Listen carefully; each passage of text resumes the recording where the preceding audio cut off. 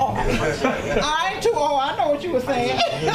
We living in, I call it America KKK. So, of course, white America gonna make every excuse for it to be okay. And it's not okay. To me, our people haven't been respected at all.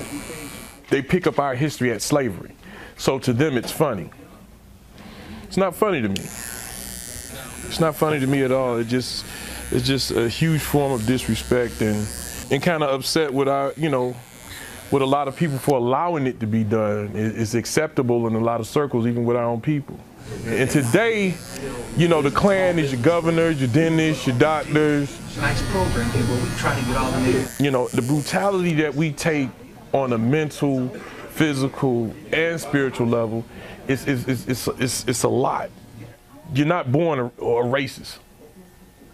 So you have households that's teaching these kids this.